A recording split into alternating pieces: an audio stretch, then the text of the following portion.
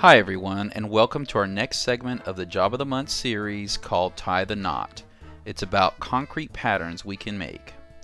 This was a microfinish overlay project where we applied a concrete resurfacing material to fix some problems we found, then cut or scored it with some unique concrete patterns. We did a combination of a 3-foot diamond pattern and a custom-made Celtic knot that our client had designed.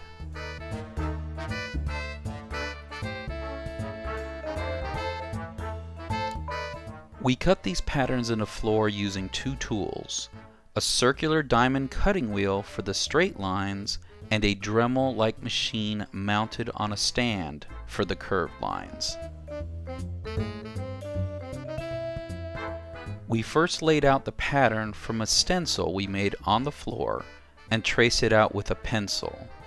Then it was simply following the lines using the Dremel. It definitely took some time to do it, but it was well worth it. We wrapped up the project with a stain on the patio and walkway. Notice that the stain definitely colors the concrete, but that there is not a whole lot of variation throughout, especially on the steps and the walkway.